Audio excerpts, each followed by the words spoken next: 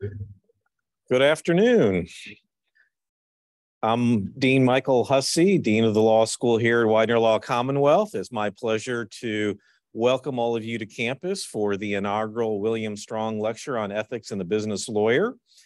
The Business Advising Program is one of our signature programs here at the Law School, along with our Law and Government Institute and our Environmental Law and Sustainability Center. The Business Advising Program works on providing students with a foundational education to be able to represent and be client ready when they graduate the small and mid-sized businesses that drive the large part of our economy here in the United States. So welcome to all of you. It's great that you're here with us. And now I'd like to introduce Professor Christian Johnson.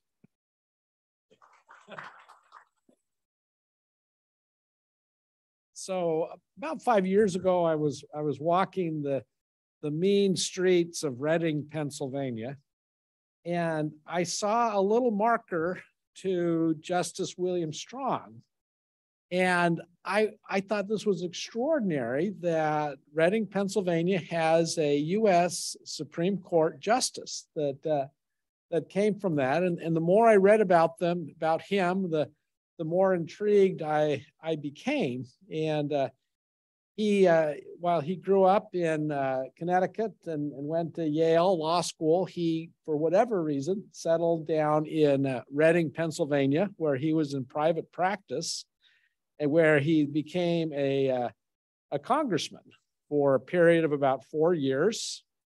And then in 1857, he was appointed to, 1847, he was, I'm sorry, I had it right. In 1857, he was appointed to the Pennsylvania Supreme Court, where he practiced for 11 years. And coming out and in his private practice, he probably did all kinds of things, but he was also clearly a business lawyer. He was on the board of directors for Farmers Bank and the Lebanon Valley Railroad, and he was counsel for the Philadelphia and Reading Railroad Company, and did all sorts of things in the business area.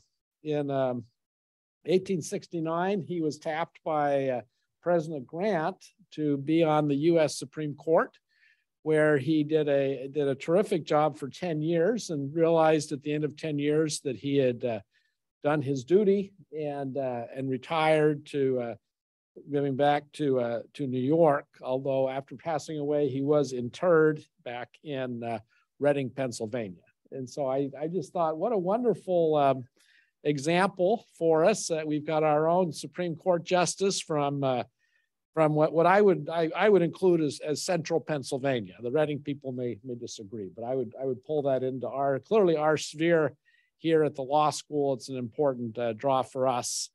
And we're just thrilled. We've wanted to create a signature business ethics lecture series, and we've named it after him. And we are really excited to have Sandra Rocks come and to be our inaugural speaker. And I'm going to turn time out now over to Dean Morangello to introduce our speaker.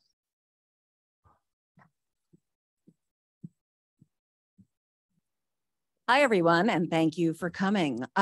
So you have Sandra Rocks' bio on this piece of paper that you all picked up, but this is something that we've been working on for quite some time. I've known Sandra through her work with the American Bar Association Business Law Section and the American Law Institute and all sorts of other things. And when I learned that she was a graduate of Susquehanna University, which I know is the alma mater of several of you, and is also a trustee at Susquehanna, I said, well, if you're coming out to Central Pennsylvania, you really ought to come see us. So I'm delighted that we finally made that happen. Sandra is counsel emerita at Cleary Gottlieb, Steen and Hamilton in New York. She is in the New York office. Her practice focuses on commercial financing. She is active in the firm's fintech practice as one of the principal advisors on commercial law implications of the use of digital assets, probably known to many of you as crypto. Recently, she was a member of the drafting committee that recently finalized the new Article 12 of the Uniform Commercial Code that governs digital assets. She's the co-chair of an ABA task force on intermediated securities holding infrastructure and was involved in the development of the Hague Securities Convention. Now, if you get to do that kind of work and do the international stuff, that's when your meetings are in really cool places. After graduating from Susquehanna, she went to Columbia Law School. And as I said before, is a member of the American Law Institute and a member of the New York State Bar. And I am delighted to that she is sharing her expertise with us today. So, Sandra.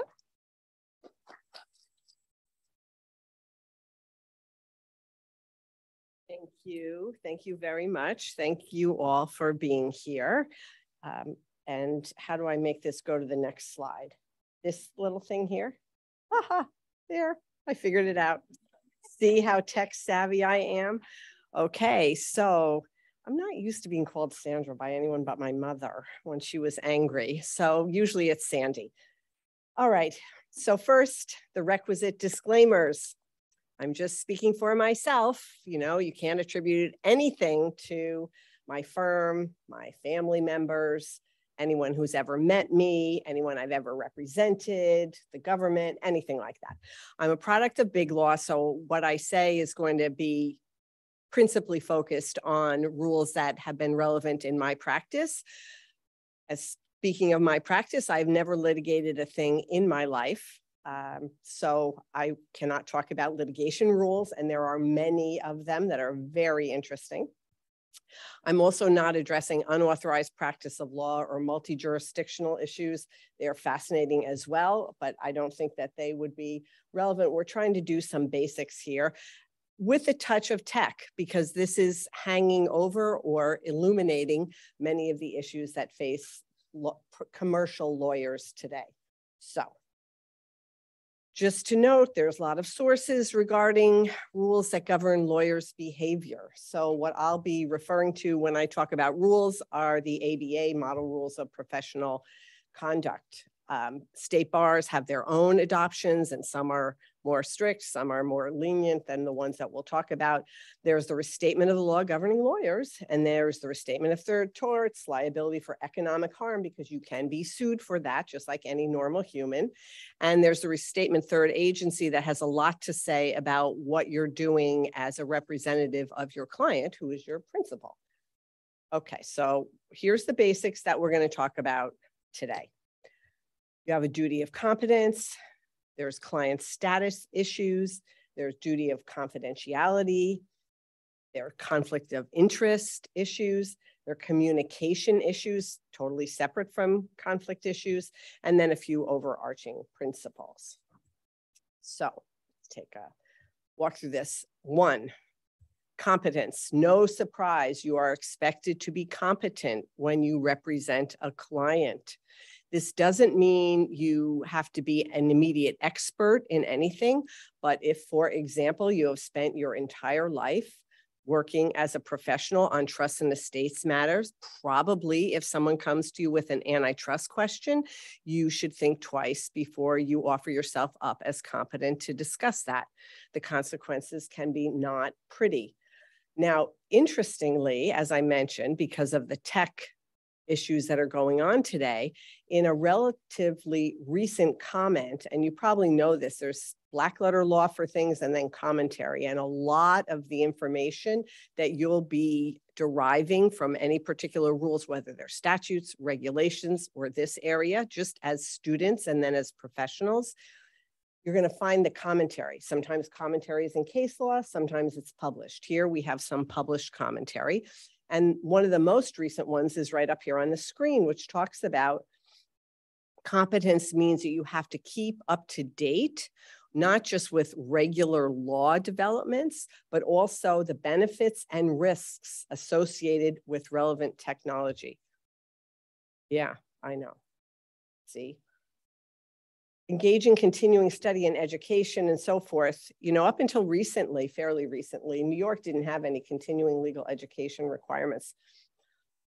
It's easy to be cynical about that, and people are, and if you eavesdropped on some conversations, even among seasoned professionals, you will hear them talking about getting all their CLE in one day. And there are programs that do that for you. And there is no limitation on what the subject matter needs to be. So if you're desperate and you're a commercial lawyer and the program is on tort liability in product, defect cases, you're watching it and you're getting your CLE. I would just say that it's probably better if you can plan ahead to do some continuing legal education on a field that actually matters or is at least adjacent. Always good to learn a little more broadly than your own area, but it just helps you think better as a lawyer and think a little bit without blinders on. And I myself, not just because I love school, I always love school, but you always can learn something. You can always learn something, including from the most junior person involved with whatever you're doing, because sometimes newer people ask questions that you kind of glided over, you didn't think about. And it's always good to have an open mind about that stuff and know that you can continue to be educated your whole life and not be cynical about that. Here's the current competence concern about this new technology, right? There's a plethora of CLEs now, Professor Morin-Joe and I have been involved in them, where lawyers are trying to teach other lawyers, and we also have business people involved, people who actually know computer stuff, to teach us about what's going on with the new technology, particularly distributed ledger technology, which is the basis for crypto and many other digital assets, right? We had this entire new article of Uniform Commercial Code, first one in how many decades? Decades. Article 12 devoted to digital assets, putting in place rules that the market has already been acting like are there, and they haven't been there. And people participating in the market have been at risk for certain behaviors and activities that the commercial law rules had not been addressing adequately. So hopefully when you all help get these new laws adopted, we'll be in better shape. All sorts of explosions over the last decades in means of communication, the way you can communicate with thousands of people. And see, I'm old. When I started, there was not even any computers, let alone Blackberries, let alone cell phones, let alone the things you can do with them that I don't even know. But the opportunities for screwing up are rampant if you're not careful in the technology that you use, and clients really, really care about that. Here, so at a recent conference I was at where we were talking about the new rules for digital assets, we had this polling question. Have you or your organization entered into any arrangements relating to investments in digital assets? The possible answers were the following. Yes, we do this frequently. Small to moderate amount. Not yet, but I look forward to doing so. And no, and I hope this doesn't happen till after I retire. By far, hands down, number 4. You watch those polling answers come up, right? This little tiny bit, little zoom right across the screen, because people are scared to death of this, because it's hard to learn. It's hard to get your mind around if you didn't grow up with it or you're not a coder. Okay, so that's competence. Now here's another one. Who's in charge? So you're supposed to abide by a client's decisions concerning the objectives of a representation, right? But you shall not counsel a client to engage or assist a client in conduct that you know is criminal or fraudulent, but you can discuss the legal consequences of any proposed course of conduct, et cetera. I mean, we do this every day, day in, day out. You could call it tax avoidance. We call it tax optimization, tax planning, something like that. But the idea is that we're constantly trying to help our clients take advantage within the boundaries of the law of interpretive issues, rules, regulations, where the opportunities are for them so that they can maximize whatever they're trying to maximize. Profits, less regulation, any of whatever their goals are, but within the realm of not being fraudulent or, God forbid, criminal. So this is a fun one. When does someone become a client?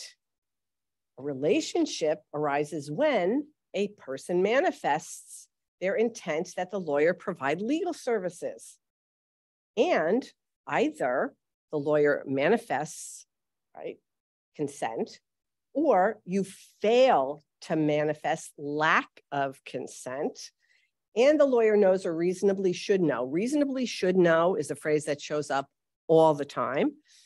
Good luck letting someone interpret what was reasonable for you to have known. You don't want to be in the crosshairs of that question. That the person reasonably relies on you to provide services. So somebody calls you up and starts talking to you, and you don't say, wait, I can't represent you until we've gone through all these various hoops that we're going to talk about. And we have various disclaimers and we have various written consents and all that. I can't advise you. You'll see this, we'll talk about it a little more later. Putting that aside, that's the restatement third. In the rules, it says a person who consults with a lawyer about the possibility of forming a client-lawyer relationship is a prospective client. And keep that in mind, a prospective client, because that's going to come up later in the rules. There are actual duties to prospective clients, even if you say, no, you're not going to become my actual client. Okay, who is the actual client? Well, we're not going to spend a lot of time on this, but an organization is often your client, right?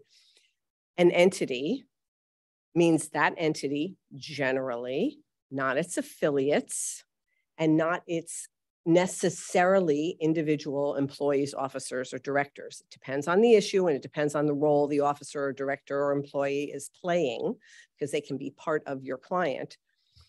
This right here is a key role of engagement letters, and law firms in general should, at least in New York, we have to have written engagement letters with our clients that spell out what the scope of our representation may be. And it may be super broad. It may be like, we're going to represent you in general corporate matters and anything else that you and we decide to engage us for as we go along. Very, very flexible.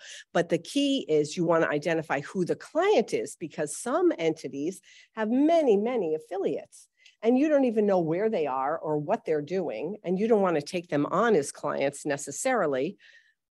You don't, without knowing who they are and agreeing to it and getting certain information about them. Okay. Confidentiality. You probably know this already. Oh, I'm warm. This is great. I'm not freezing, which is a good development. So, base rule, a lawyer shall not reveal information relating to a representation of a client unless the client gives informed consent, impliedly authorized for certain things, or permitted by certain exceptions that we're not going to talk about here. Of course, the person has to have become a client. But remember, prospective clients, special category, we're going to talk about them later.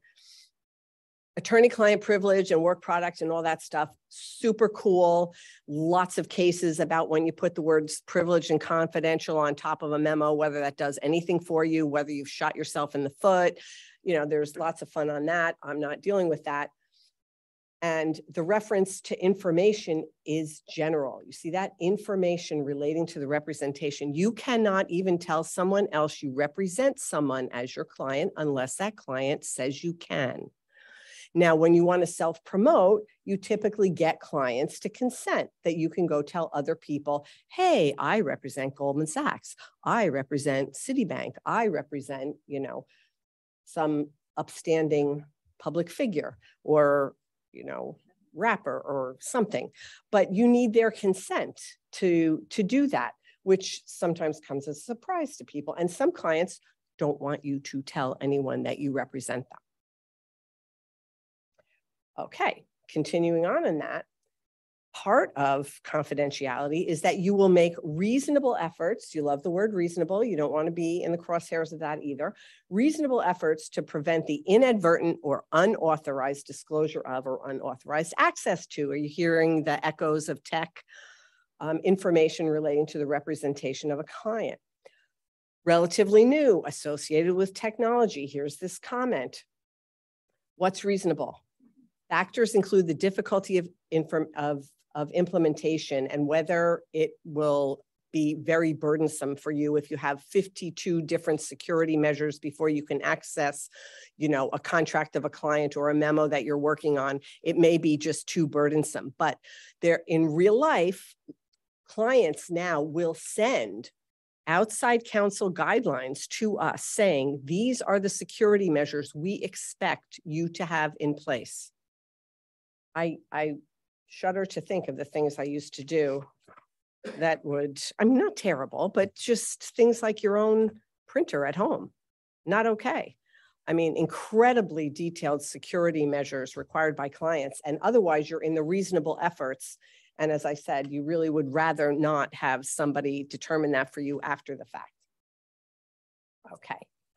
Former and prospective. Remember prospective, this is the fun stuff. Okay, a former client, if you formerly represented someone and are no longer their lawyer, meaning your engagement has actually terminated, not just that you forgot to think about them as a client anymore or haven't worked with them for several years, you will not use or reveal information relating to that, subject to other certain exceptions, but it's best to keep the baseline rule in mind. You're not supposed to share information. That's basically it, unless somebody has consented to it.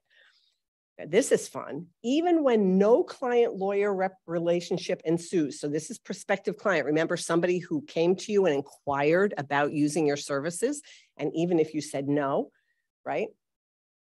Afterwards, they're a prospective client until you're done making clear that you are not their lawyer.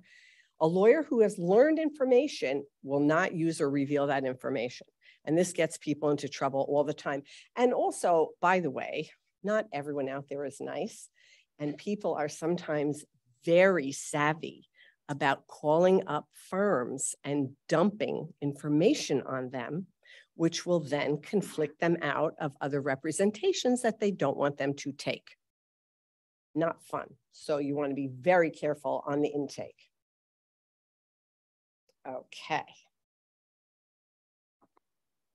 More. Now what? Conflicts. Now you've got a current client. It's not just prospective, not a form. You got a current client. You cannot represent a client if the representation involves a concurrent conflict of interest, meaning a conflict with another client. If one client representing one client would be directly adverse to the other client. Or even if just representing one of the clients because of what you have in your head would so compromise your ability to represent the other one. The easiest example, of course, is you cannot represent one client negotiating with another client over a purchase and sale agreement, or God forbid, a merger agreement, a contract negotiation, even if both of them really come to you and say, oh, but this is so friendly. This is friendly. We both want the same thing and we both like you so much. You're so good at this. Can't you just do this? It could be that if you go through 52 hoops and have like the most airtight, oh, what was like, oh, come on. Parents of Siri. Come on, what is he? He's that religion that's not a religion. Yes.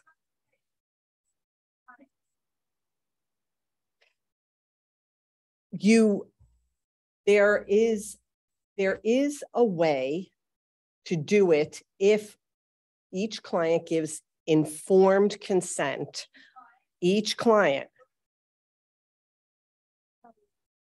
Well, you have a whole big problem if you have a partner who is not communicating that with you, which is like a whole nother thing. You're talking about a partner in a firm. Yeah.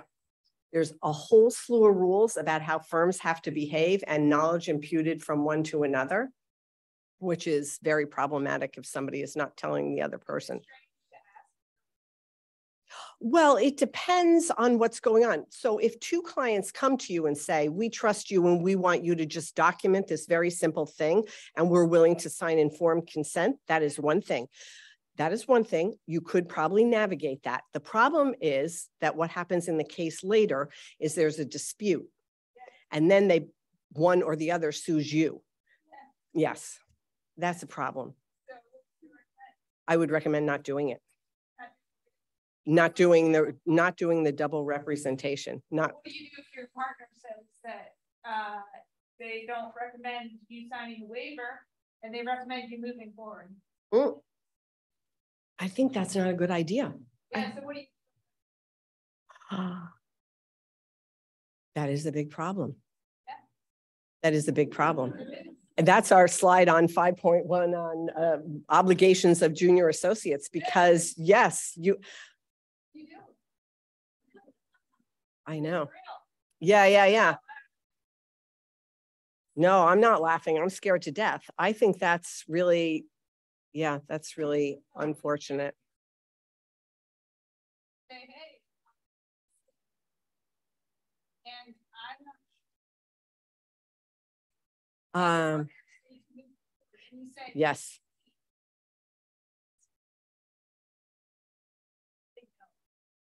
Well, I don't know if you actually have a responsibility to report out to any ethics committee of the Bar Association.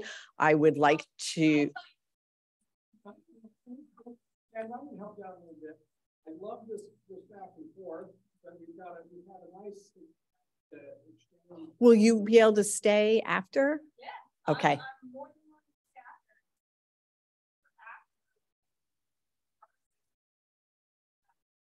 They don't. Could this be terrific discussion though in the gallery after? And the worst kind of law school exam question. Yeah, actually, that's. And yet very useful, and nevertheless. Okay, all right, hold that thought.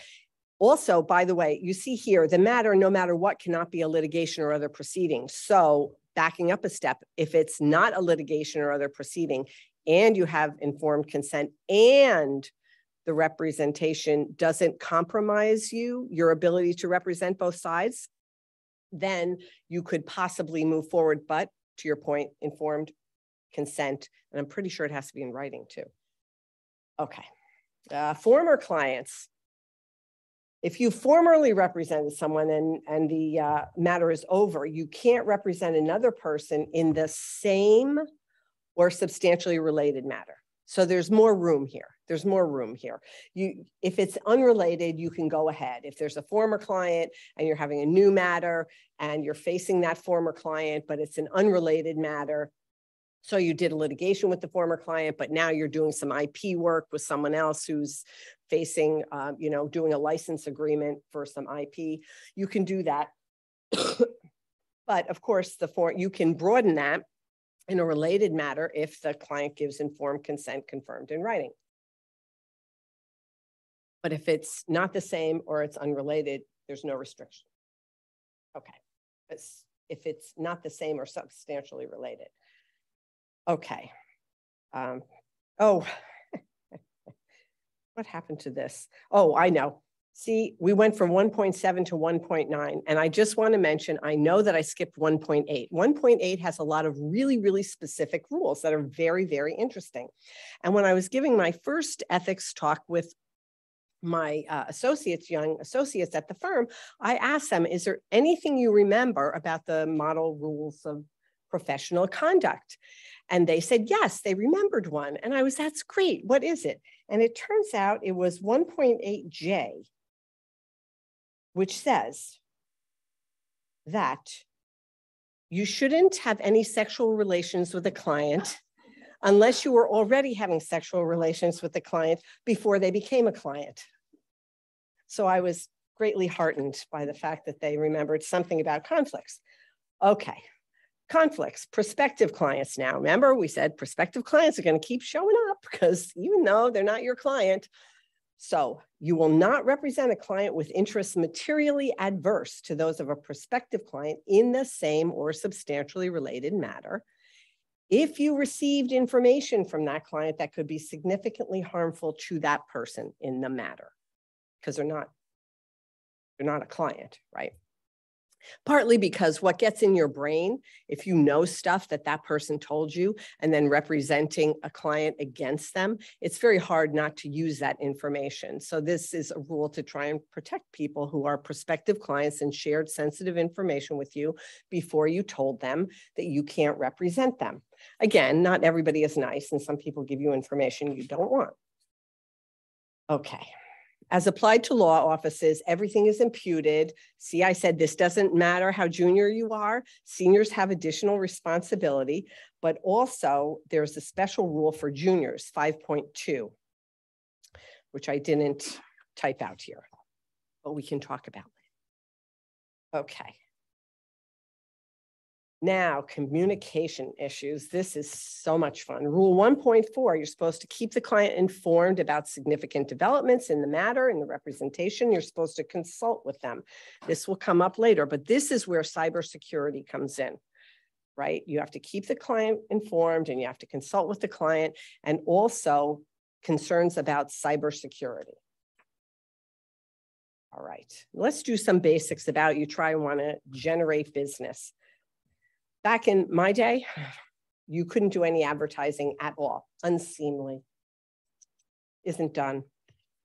But now, no, not true anymore. You can definitely, but you need, by any medium, but you cannot make a false or misleading communication about yourself or your services. There are various specific rules, including limitations on compensating endorsers or referral services. And there's specific prohibitions against holding yourself out as some sort of specialist unless there is in fact an industry type certification for being a specialist and you have it. So I can say I specialize in commercial law, creditors' rights, insolvency matters, but I cannot say I am a capital C, commercial, capital L, capital S specialist. Not allowed. And then there's definite limitations on solicitation. One of the big exceptions that applies to almost all of, I would say, a lot of big law firms for most of what they do is that you're always going to people and making a pitch, right, for business. But if someone asks you to come in and make a pitch, that's fine. Or if that someone is someone who is in the business of hiring lawyers for services of the type you are looking to provide, you're allowed to put yourself out there in the face of that prospective client and say, hey, you should hire us. We are fabulous at this or that. But unless it's a family member or that kind of situation, because you can bombard friends and family members all the time, unless it's that situation, you cannot go out to the general public and be like soliciting business. Okay. Communicating with third parties. All right. Bedrock rule. A lawyer shall not make a false statement of material fact or law to a third person, or fail to disclose a material fact when disclosure is necessary to avoid assisting criminal or fraudulent act. This is very, very broad, and it's criminal or fraudulent. Fraudulent is a very fuzzy word, very fuzzy. And so you'll see later, we'll talk a little bit about specific circumstances where you can get caught up in this, when you would be like, oh, I didn't commit fraud. And others would be like, well, I beg to differ. So this one is really fun. 4.4b, a lawyer who receives a document or electronically stored information relating to representation of that lawyer's client and knows or reasonably should know that the document or electronically stored information was inadvertently sent shall promptly notify the sender. And then mic drop. What happens then? Fascinating set of questions on that one. I'm not giving you the answer yet, but we're going to have a fun little tidbit about that later. Communicating with third parties. Here's no surprise. If you're dealing on behalf of a client with an unrepresented party, you have a basic duty to warn that unrepresented party that you have an interest in the matter and that they should think about getting counsel. Okay? It's basically a duty to warn them. You should think about it. Because they're going to say later that you misled them and they thought you were helping them too, and all sorts of nasty things. Communicating with represented parties is another good rule. It says you will not communicate about the subject of the representation with the person that you know to be represented by another lawyer unless you have the consent of that other lawyer or authorized by law or court order. We don't care about that because that's too narrow.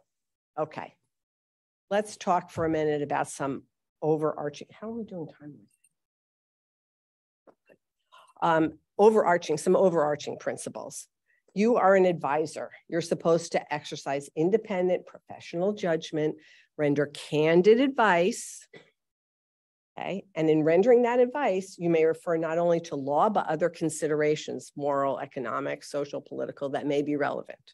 Okay. That's nice that you have authority to do that, but you're an advisor. You're supposed to be more than just answering a specific teeny tiny little question without any context.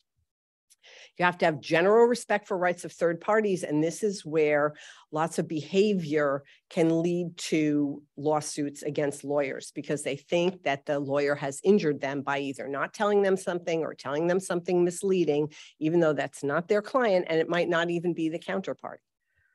There's a whole Rule 8 series about maintaining the integrity of the profession, including a specific rule on misconduct, not engaging in misconduct.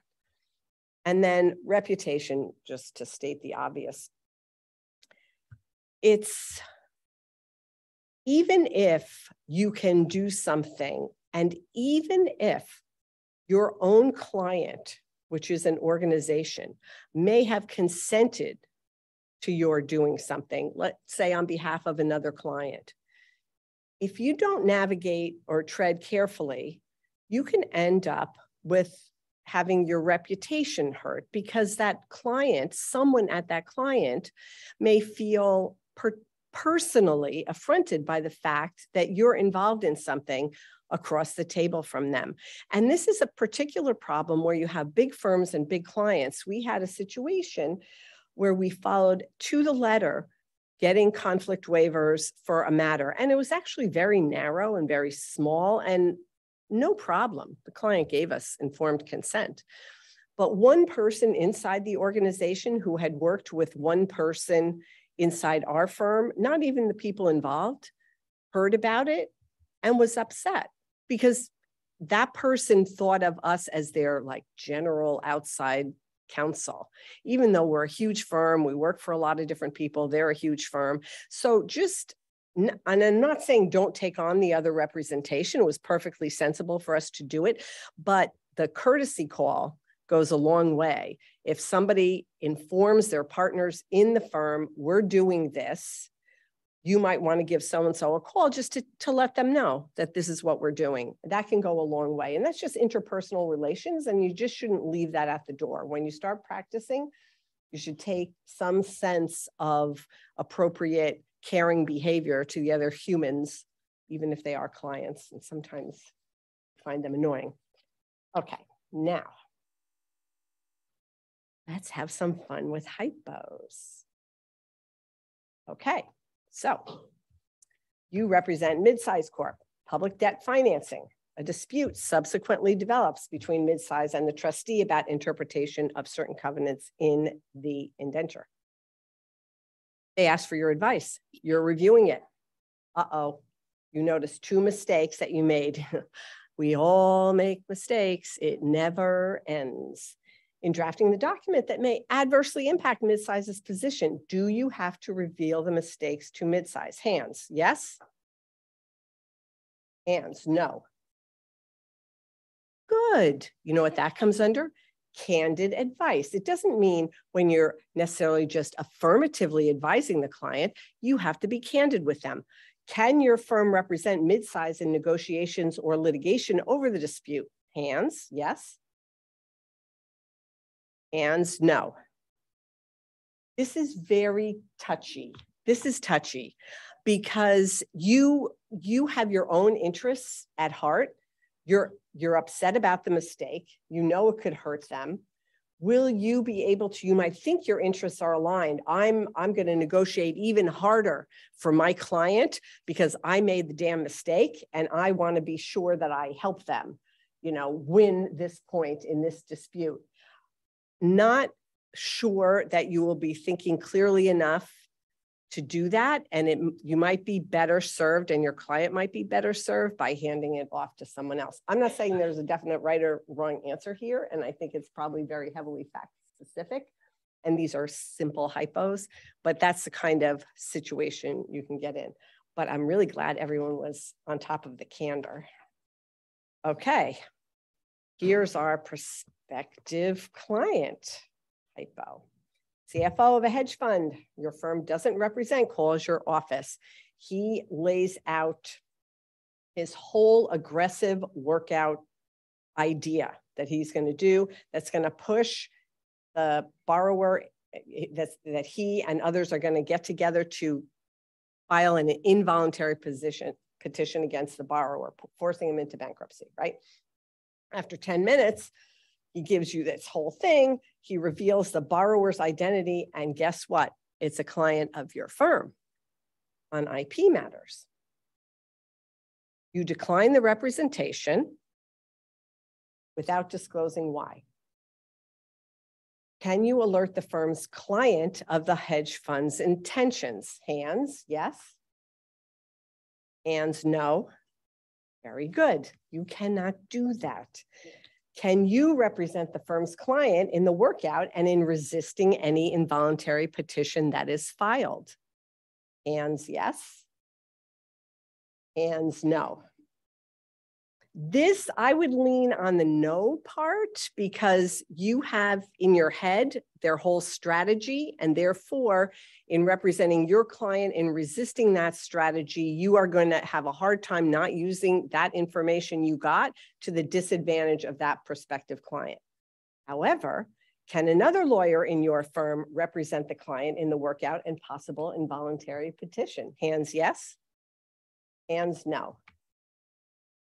I think you can be on the side of yes, as long as you take certain steps, and those involve not sharing any of that information at all with your colleagues, which is going to be interesting and challenging, right? Because you've got to say to your colleagues, hey, I can't work on this, but would you like to do it? And then you have to set up systems that screen you, make sure you didn't share any information and that you're not involved. And it goes on to say that you can't get any compensation out of this, but it doesn't really mean you can't get your usual partner draw or associate salary. It really means that if it were something like, let's just say a contingency fee or something like that, you can't be one of the people that pulls that in. So that's on that one. Okay, now, when a square becomes a triangle, you're representing a borrower, proposed line of credit, secured by receivables, one of our favorites. For various reasons, time's of the essence. Oh, everybody's on a phone call. We've been there, 90 minutes into it. The bank's counsel announces she has to join another meeting, just hangs up. Your client very much wants you to continue the call. The lending officer from the bank, who's on the phone, wants you to continue the call and seems not at all unhappy that his counsel has just disappeared. Can you continue the call without them? I should say without him. Hands yes, hands no. That is no. That person you know is represented by counsel, right? So you can't continue. Even if that person says, well, I'm so glad I don't have the clock still running because he was adding nothing to this call. Let's go. Let's get this deal done. No.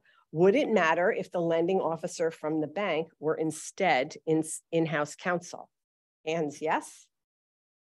Hands no. No. Because they're represented by counsel. So the client is represented by that outside counsel. The best thing to do in that circumstance, and you hope it works, is to shoot an email to that other lawyer and say, hey, your guy wants to continue this, and I'm fine with that as long as you tell me it's okay. And usually you'll get it right back. Yeah, go ahead. Just, I'm going to review anything that you all agreed to. So whatever, they'll say something protective and that'll be fine. But this comes up and it's very awkward, really very awkward, especially when a lot of times we represent large banks and they have huge inside counsel folks. I mean, huge numbers of them. And, sometimes they're represented by outside counsel and sometimes they're not. And you have to navigate which time they are and which time they're not. And sometimes up front, you can have a conversation with the other counsel because these conversations are going to go on. And you can just say, all right, let's just agree that unless we say otherwise. If I have to drop from a call, you can continue, or if you have to drop from a call, I can continue. You can set it up, but it's just better not to. I'm sure people do it all the time, but honored in the breach, right? Okay. TMI. Okay, you're asked on a highly confidential basis to advise a borrower on whether the borrower may have breached certain covenants under a loan agreement. You did some miscellaneous work for the lender that appears concluded. You leave a voicemail for the partner who handled the work for the lender, in which you explain the entire situation and inquire whether the work described on the conflict sheet had been concluded. You get a voicemail back from the same partner the next morning to the effect that the work was not quite over. He had called his contact at the lender, explained the entire situation, and the contact said he would get in touch with the appropriate lending officer to see whether they would consent to the representation. Did your helpful partner violate any rule of professional duty? Hands yes, hands no. It's a yes. He went and told another client all this information that you were given that you're not allowed to use or reveal. Did you violate any rule of professional duty? Hands yes, hands no. I think it's probably yes. You shouldn't have told them all that stuff. You should have called and just said, I need to know if that work is concluded, yes or no. Then when he says it's not quite concluded, then you're going to have a decision to make about whether you go to the client that asked you to help them and say, may I go tell this other client that you've asked me to represent them? Sometimes they'll be like, hell yeah, let's go. And sometimes they'll be like, absolutely not. I don't want them to know that I'm, thinking about whatever I'm thinking about. So best approach is never to share any information until you're absolutely sure that it won't be a violation of confidentiality to anyone. Trying to make rain, here you go. Your firm wants to team with Groupon to offer a special deal on drafting wills. Individuals who purchase the Groupon can get a will for X dollars, which is Y% off your normal rate. Is this okay? Hands yes. Hands no. I think it's yes. I think you can do it. It's a kind of advertise. You're not paying Groupon to refer people to you. Let's preface this by saying, I have no idea how Groupon works because I really haven't used it. But in the times I've discussed this with other people who understand it, it seems that you may be paying for the Groupon some percentage, but you are not paying Groupon to refer people to you. You are not paying them to generate clients. You are going out into the world and suggesting to the world that they will get a discount if they hire you. What if the offer is sent only to people in your town over 65? Is that okay? Hands yes, hands no. I think it's targeted solicitation that is not to friends or family and not to someone who is in the business of hiring services like yours. So I think that that would be in a not so good zone. Okay. Here's a fun one. Partner in your firm proposes to sue a publicly traded company. Your firm does no work for the putative defendant, but you represent a third-tier sub. When asked whether your engagement letter with the subsidiary includes the firm's standard, we represent you and none of your affiliates language, you reply, no, I tried to get it, but the GC, general counsel, struck it. She said she was uncomfortable with it. Can the firm commence litigation against the parent company without the subsidiary's consent? Hands yes, hands no. See here, technically, when you engage with an organization, you represent only them and none of their affiliates. So in theory, you could do this. In real life, this is a mess, because it's going to come out that you asked for this. They said no. The engagement letter is just plain, right? You didn't build in and I represent all your affiliates and subsidiaries, or, and I, can do these things or can't do these things. You didn't say anything, but you have this background back and forth that is going to come out, and it's just going to work totally against you. So you're kind of stuck here. I mean, I think as a technical matter, you might be able to do it, but I think it would be very unwise. That would be my vote. Okay. The gift, I like this one. 11.5 hours of negotiation. 2 covenants as the only outstanding point. Borrower caves, and its counsel advises lender's counsel. Final loan agreement, both marked and unmarked for execution, arrives by messenger from lender's counsel the following morning. To your surprise, this was you in the hypo, not just borrower. But anyway, your surprise, you represent the borrower, reflects only one of the requested covenants that your client reluctantly acceded to. Must you advise your client of its good fortune? Hands yes, hands no. People seem very concerned about this one. And let's just finish it, and then I'll walk through a few things. Must you advise big bank's counsel? That's the bank's counsel. Hands yes, hands no. Okay, in this particular situation, I'll just add a little more color to it. The 2 covenants couldn't all fit on the page because this is the subject of a bar association informal ethics opinion. Okay, so the additional color is that these are 2 covenants the bank says it always gets in every deal. They've been fighting about it till the 11.5 hours. Finally, someone's got to blink. The bank's like, you're not getting the money. The borrower caves, and then the document comes in with only one of the covenants. In that particular fact pattern, the opinion says, you don't need to tell your client because this is not a development in the matter. And yes, you must advise bank's counsel, because if you don't, you receive something in error. And if you don't, not disclosing it is misleading and possibly fraudulent behavior on your part. Now, you tweak this a little and you get into a much grayer area.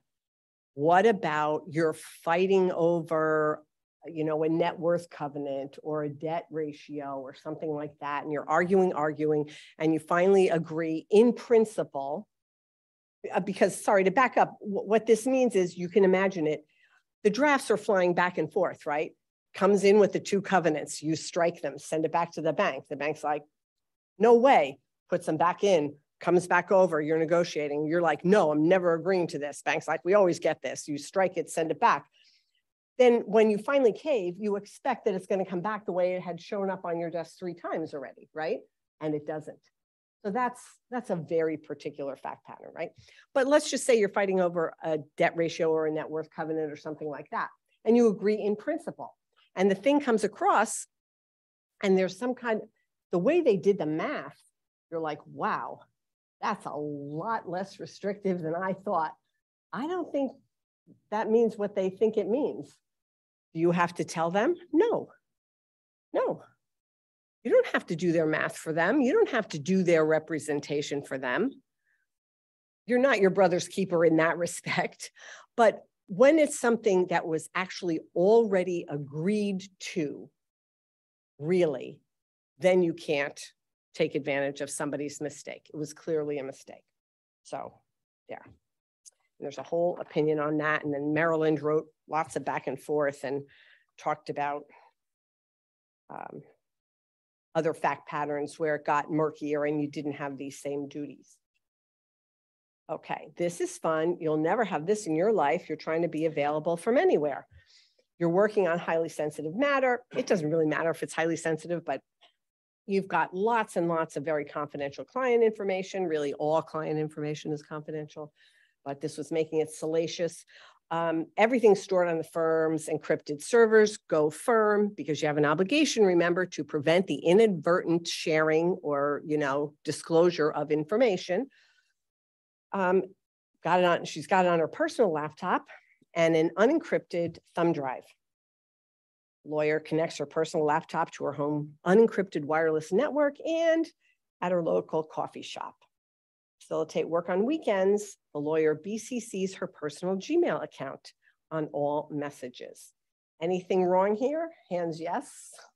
That's, see, it's getting late and I know I'm standing between between me and adult beverages. So this is an easy one. Yes, this is very wrong. This is not a good idea, not a good idea. And the hypo this came from actually also had her losing the thumb drive and replacing it. And that was a little funkier because it was more like, well, you can carry papers around in your briefcase. And if, God forbid, you leave your briefcase on the conveyor belt at the airport, I mean, you're really not going to be prosecuted over that, but you have to be careful. But logging into stuff, and I remember being lectured at the firm, it was lecture. They were like, we know who you are, because in the early days, we didn't have such sophisticated arrangements. And we actually didn't even have a way to print a document at home unless we forwarded it to our Gmail account and then printed it, which of course, now I realize, oh my God, I should never have done that.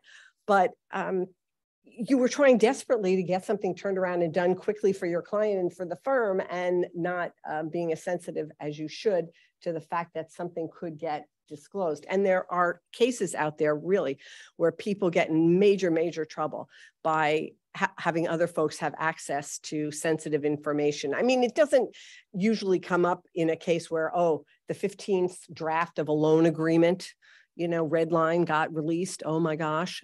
But where there's a merger or a public acquisition or a securities offering or something like that in the works, disclosure documents, you really, really want to be careful with that. Okay, that was back to the reasonable efforts to make sure that stuff isn't. Okay. I wonder if reading this, and I'll ask anybody to shout out if they know where I got this from. Ripped from the headlines, counsel for the, yeah, there you go. Alex Jones. We're not allowed to talk politics. Couldn't happen to a nicer guy. Anyway, his lawyer, oops, mega amounts of data, mega. Sent over to the counsel for the plaintiffs. Okay, does the plaintiff's lawyer have any responsibility here? Hands yes. Hands no. Definite yes. Come on, ladies and gentlemen. Yes, yes, yes. They know it was sent in error. What do they have to do? Notify the sender. And then, as I said, now what? Well, you got to look at your local state rules. In Texas, there's a rule called the snapback rule, which the sender has a right to snap back the information and then the recipient cannot use it. But what happened in this case? The plaintiff's lawyer did their duty. They told the sender, hey, thanks for that. He didn't say it that way. He was very respectful and probably said, I think you sent this in error. And then the sender said, oh yeah, wrong file or something, we'll get you the right one. Didn't ask for anything back, never sent the right one. The 10 days or 20, I can't remember, 10 days I think lapsed, and plaintiff's lawyer used it on their cross. Now, I'm not a conspiracy theorist, but I mean, low-hanging fruit. I really, really kind of wondered if that was a real mistake. I mean, the guy perjured himself up, down, and center, and the lawyer is representing him while he's perjuring himself. So you can't be counseling your guy to be saying never texted, no phone messages or emails about this. Nope, never, never. And then you can imagine how many, right? So I don't know. I just think that there's going to be a lot going on involving the defendant's lawyers coming down the pike, and we'll have lots of material to work with, I think, in coming days. I feel, we'll use I words. Okay. Now, here a law firm represents lots of plaintiffs. You got a group of plaintiffs, right? They're suing a company for environmental contamination. firm creates a Facebook group for the, again, I don't use Facebook, so I don't know what I'm talking about, but they do that thing for the plaintiffs and other neighbors where they can get together and share stories and updates and so forth like that. Has the firm done anything wrong? Hands yes, hands no. It's a yes, because this has allowed information to circulate about the representation and about the matter to people. First of all, across plaintiffs may not be the problem, but allowing third parties in there for sure. And Facebook is not exactly, I mean, I don't know what kind of security they might have had on that, but whatever. Now it gets better. A lawyer at the firm representing the defendant joins the group posing as a neighbor. Has the lawyer violated the rules? Hands yes? Yes. I'm not even going to give anybody a no chance because they're lying. They're being an imposter. And plus, on top of it, and plus, they could be communicating with people who are not represented by counsel. They're also communicating maybe with people represented by counsel without telling the counsel. I mean, they've just made a mess for themselves. And we would never do that. Okay. Yes.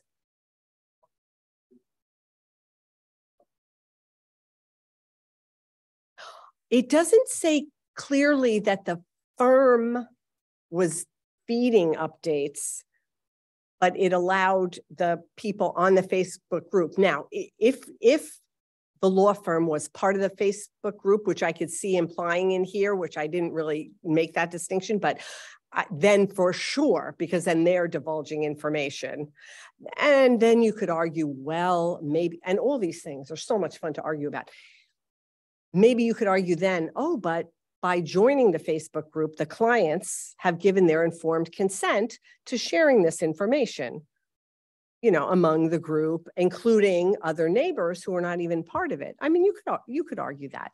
I think it's kind of more about that the whole Facebook, you know, milieu is not secure in any way, really deeply, and that you shouldn't be putting people in a position to be sharing information like that. But the big problem really is the other guy coming in. See, it just let anybody could come in. Hey, I'm a neighbor too. So reasonable efforts not to reveal information to third parties definitely doesn't seem like reasonable efforts. Maybe if they were able, and I don't know how you would do this on Facebook, but if you were able to limit very clearly, you know, have hurdles to get into that group with certification that you were in fact a neighbor, better if you were in fact a plaintiff, you know, and not just a neighbor. But you could probably do things that would make it less problematic. But the way they did it, that let just anybody walk in, you know, they kind of, even if they weren't part of it, they led their client down the path of sharing stuff that, so the lawyer facilitated the sharing of information that shouldn't be shared without informed written consent. Right. Okay, so here's somebody with a couple, I think this is, 3 different types of technology. So we got Facebook, she's so bored sitting in this trial. OMG, the witness made the guys look like total creeps, that's on Twitter. It's a different thing. And then she has a personal blog. I'm in the middle of a trial, this judge is a total loser. Is this okay? Is any of this okay? Hands yes, hands no. No, clearly. I mean, it's 1.6 all over the place. You're not even supposed to let people know that you're representing a client at all, okay, without their informed consent. Okay, let's say this informed consent. The first one is up until gotta go, probably like if you had informed consent, maybe. Company B won it, you could argue, oh, well, that's public information, right? It's a public ruling, maybe. You don't want to be defending your actions based on, oh, it's public. The guys made company B look like total creeps. Now that's getting more into the weeds of what's going on there, and it's a proceeding and you shouldn't be doing that. And then on top of it, criticizing a judge in this way, you could argue that violates one of the rules in Part 8, which is the general maintaining the integrity of the profession. There's special rules about not assailing the qualifications of a judge or another, you know, judicial participant. So, I mean, maybe you're not saying he's not qualified to be a judge, but saying he's a total loser, just like, you're open to interpretation, I think. I don't think you would be saying, oh, what I meant was he was a total loser at a party. So, you know, not okay. Yes. Now, people budget up until 6, and so what I'd like to do is everyone give a round of applause. Thank you. And I would encourage you to join us in the gallery for a question afterwards. That would be great. What you have to see is trending. If you're unfairly trashed on social media, don't respond. And crypto versus cash. There is really an ethical concern here, and it may not be what you think, but part of it is that crypto is property. And if you've taken it in as a retainer, you have to safekeep it. That's fun. Anyway, you've been a really great audience. Thank you for participating.